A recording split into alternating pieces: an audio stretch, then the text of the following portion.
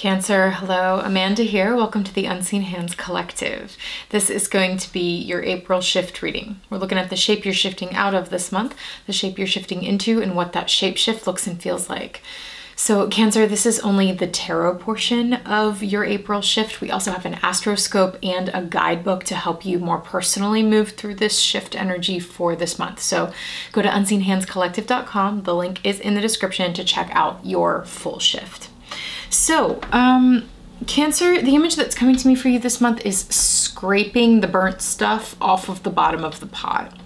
It's like stuff that's been really caked on there to the point where it almost looks exactly like the pot, you know, it just blends in, and here you are just kind of like scraping all that stuff, that vestigial burnt on old stuff out of the bottom of the pot because you're trying to clean it out and clear it out. And that's really interesting given your shape shift here, which is shifting out of the World card and into the Seven of Wands.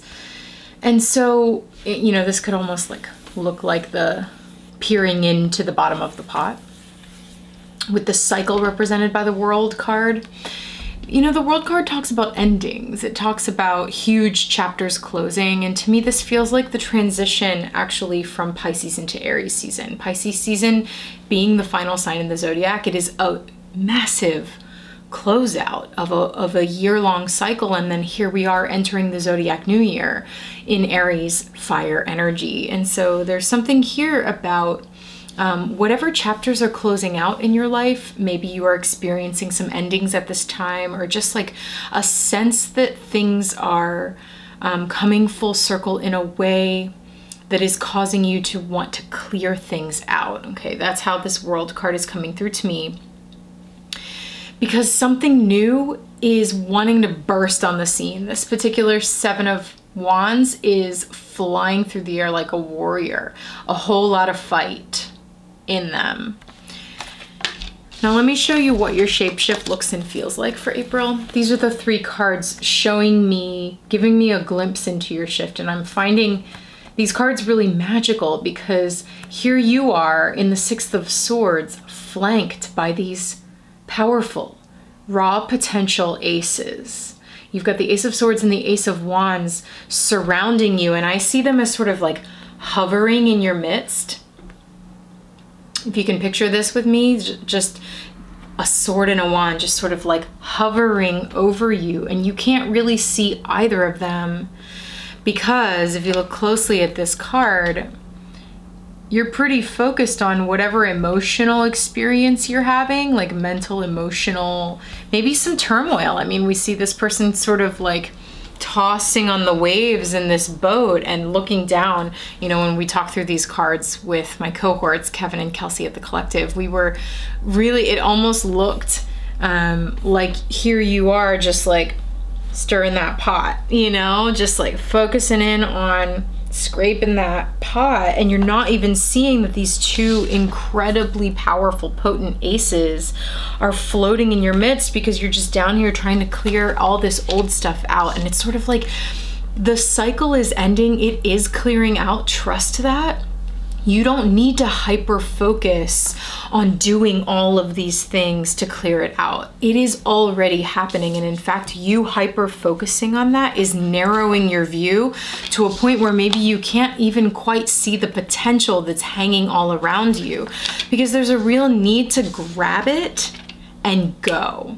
That's how I'm seeing this. The transition into the Seven of Wands is like, it's almost like here you are. If you were to pop your head up from this experience, you would see those two aces just like hovering and hanging. You'd be like, oh wait, you know, and you'd grab them both and then you'd be off. Here you are in the Seven of Wands, having harnessed those energies, and you're flying through the air, full speed ahead, you know, and I'm like dropping cards. It sort of feels like, at that point, then you just like drop everything because boom, boom, you got what you need. You have the tools that you need to make this transition out of whatever chapter is ending in your life with a whole lot of fight rather than a whole lot of fuss. That's kind of how these energies are speaking through this reading for you this month is like, this is you with a whole lot of fight in Cancer. I know you got it.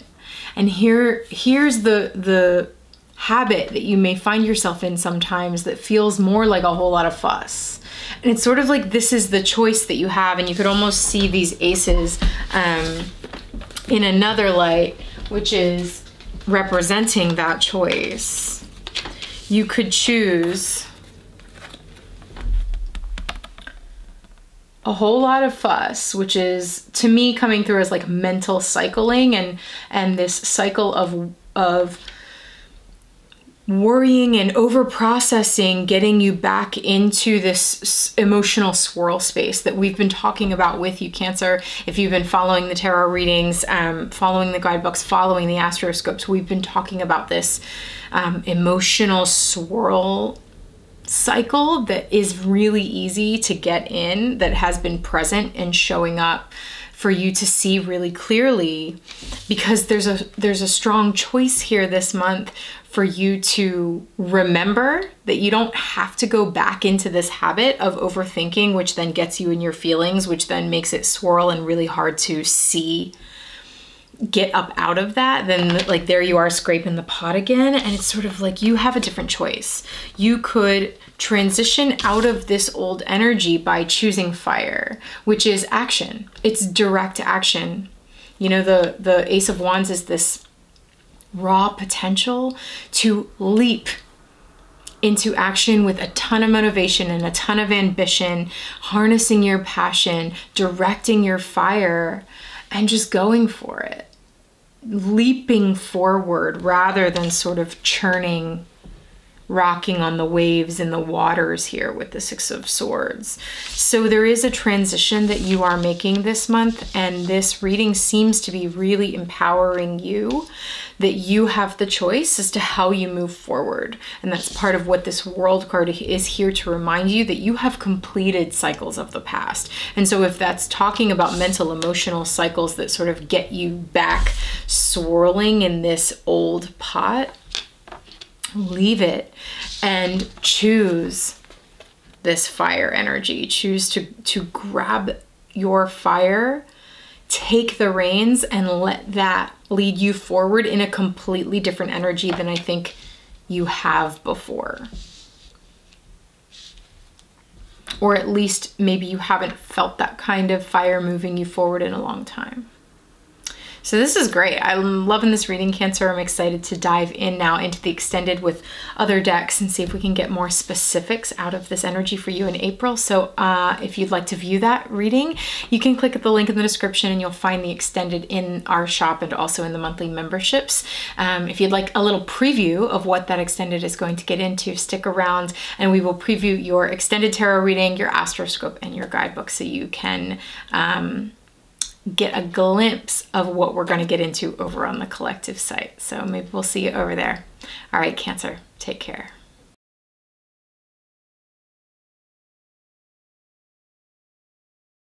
Develop a relationship with your internal life that is more empowered rather than subject to the currents and waves. Like, I think this is what this reading is talking about. Yeah, Judgment on the bottom of the deck. Here's the awakening.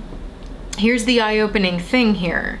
You have been operating your life, perhaps, as if when these waves come through, and it could be emotion, it could be intuition, like however you conceive of this internal experience that you have, when it comes through, it totally takes you and you have no control over it, and you are completely subject to its almighty powers, and there's absolutely nothing you can do. And this reading is sort of calling BS on that. It's sort of being like, actually, there's so much you can do. There's so many ways that you can put all of that energy that you are feeling and sensing into the appropriate containers so that you can then like put it somewhere so that you can still live and exist out in the world in a powerful, tangible, palpable way.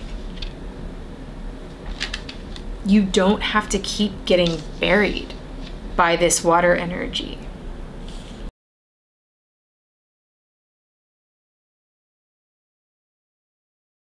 Basically, Pluto's going to be hanging out at the same degree in Capricorn, which is your opposite sign, and in your 7th house. So that's like a huge magnet.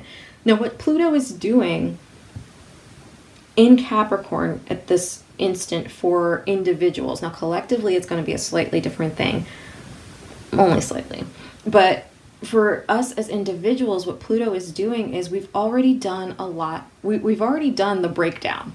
Okay, you know, shit has broken down. Shit's broken down. It's been breaking down for years in some aspect of your life. Okay, and more than likely it has to do with partnership. It has to do with relationship because you have Pluto in the 7th house as a Cancer.